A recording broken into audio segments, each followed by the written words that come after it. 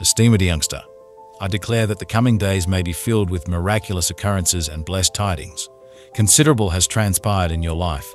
I regret to inform you that the adversities you confront will transform you into an even more resilient individual, but they will only serve to strengthen you. I am fortifying and shielding you as you confront the trials and tribulations of existence. It may appear that there are numerous matters beyond your control. Regardless of human or global events, your influence over our connection remains absolute. Carefully select your acquaintances and peers. If you introduce negativity and evil into a situation, you can anticipate negative outcomes.